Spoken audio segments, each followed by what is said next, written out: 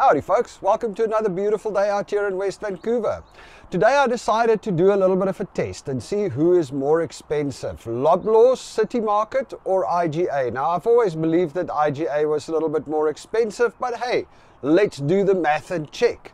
So I set up a test. Firstly, I went to ChatGPT and I asked it to just work out a standard grocery list for a family of 4 for about a 1 week time period. Now, I don't know how good ChatGPT is at groceries, but hey, it worked out kind of a list. It gave me a list of stuff to buy, eggs and milk and frozen veggies and a whole bunch of stuff.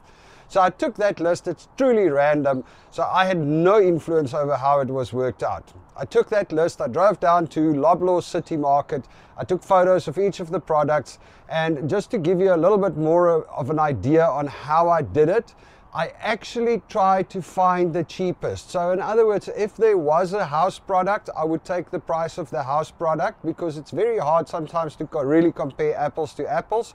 But I looked for the cheapest product because I assumed that the person that cares would be on a budget. So I went to Loblaws and then I went to IGA. And I mean, it's actually freaking ridiculous, the price difference. But we'll go to the computer now and I'll show you there. There's just a couple of caveats that I just wanted to make sure you guys understand. So yes, the one thing that City Market has is they've got a bunch of house products.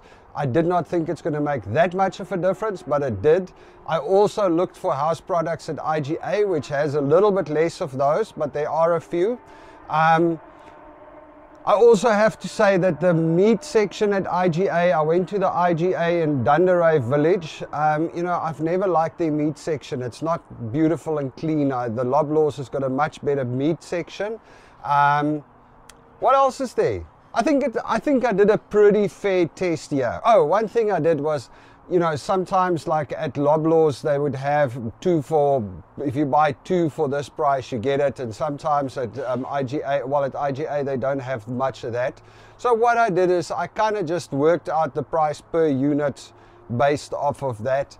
And then also, you know, sometimes they didn't have the exact same grammages or poundages. What would happen is you would have at Loblaws, they would sell a 2 kilo pack of frozen veg, but IGA doesn't have 2 kilo packs. They only have 750 gram packs. I assumed that I would want 2 kilos, so I just did the math and I worked out the per kilo price, and that's what I used to calculate this. And it is absolutely ridiculous. So this basket of groceries that I'm going to take you through shortly at Loblaws City Market would cost around $300, just over $300, $309 I think. But at IGA, that exact same basket of groceries would cost $403. So in other words, IGA is like 30% more expensive than Loblaws. That's a large number. I mean, that is a big percentage. It's actually really, really crazy. So if you are looking after your budget, it's probably not a good idea to shop at IGA. I mean, it's just absolutely nuts. But anyway, let me show you the list. Let me show you the products and we take it from there.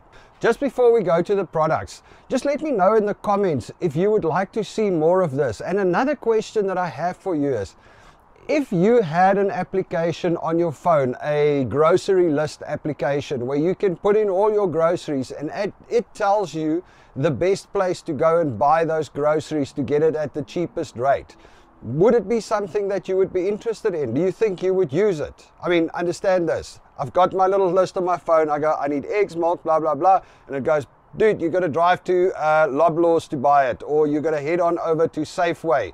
For that basket of groceries today, that's going to be your best prices. Let me know what you think. Oh, and by the way, if you do watch this video, please subscribe. I can do with the subscribers if you haven't subscribed yet. So here we go. This is our grocery list that I've used. I will put a link to this in the description of the video if you want to go check it out. We had in the fruit and veg section, we had bananas. I took 3 pounds of bananas. We had apples. Instead of 4 apples, I just selected 2 pounds of apples, 2 pounds of oranges, 2 pounds of grapes, 1 pound of onions, 2 pounds of bell peppers. It was just easier to calculate it with poundage because they are all marked and priced in pounds. As you can see in the fruit and veg section, Loblaws is $63.43 for the basket and IGA is $77.05 for the basket. And the big differences there came in, if you look at it over here, this one, the grapes were significantly more expensive, although that could just be a little bit of a seasonal thing, because I do know that IGA at City Market, the grapes used to be more expensive as well. The bell peppers were definitely significantly more expensive. What do we have here? And this one is the spinach, the kale, definitely also much more expensive. And then the last thing that was significantly more expensive was the russet potatoes. So although it's more expensive across everything, it was also a little bit significantly more expensive across a few products. Next, we go to the dairy section. In the dairy, we just went for a gallon of milk. Now you can see $6.29 to $7.49 at IGA for the exact same milk and the exact same gallon make of milk, everything. A brick of butter, this is the house butter at Loblaws and the house butter at IGA. Cheese was significantly more expensive at IGA as well.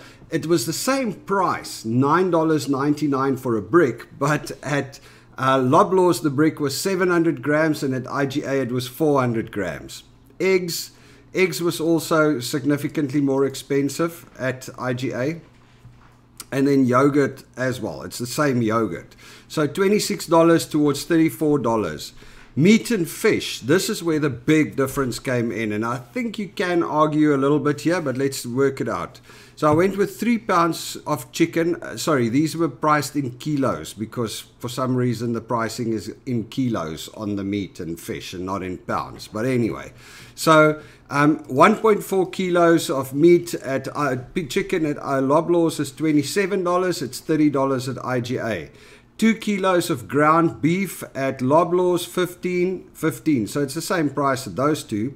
The big difference comes in at the salmon. So the fresh salmon at Loblaws was $39.66 for a kilo.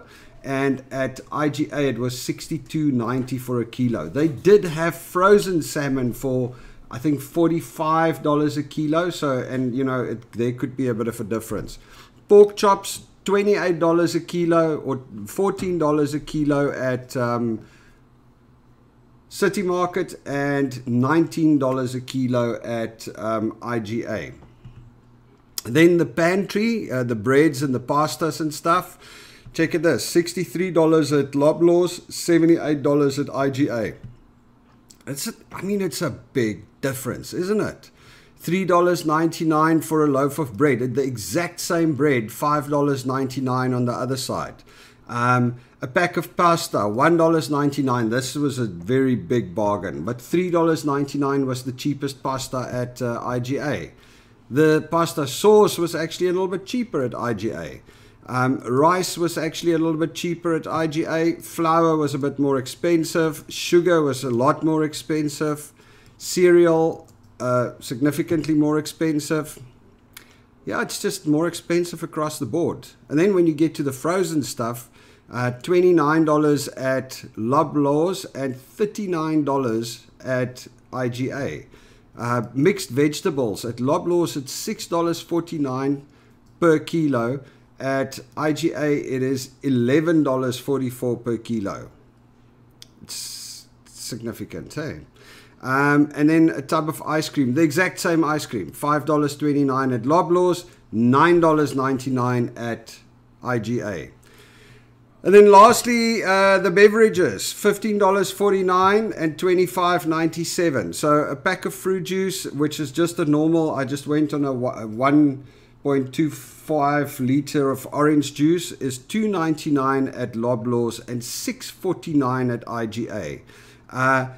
12 cans of Coke is $6.50 at Loblaws, $6.50, but yeah, it's actually $13 for 2 packs, $13 for 2 12 packs. So $6.50 per 12 pack. At IGA, it's $9.89. And then, of course, the coffee is on a special at Loblaws. It's $6 for a bottle, and at IGA, it is $9.59. Now, these prices obviously vary daily. I mean, it's like with groceries, it's always like that. Hence, I asked the question whether you guys would be what you think of an application that monitors all the prices of all the groceries in all the stores in your area live at the same time, and it alerts you when you want to go shopping at where is the place where you would get the best bang for your buck. I'm sure there must be something in that. There must be value there. Anyway, let's take it outside again. Okay, so there you have it. This is the grocery list. And as you can clearly see, it is a lot cheaper to shop at City Market, Loblaws than it is at IGA. Cheers, guys. Have a good one.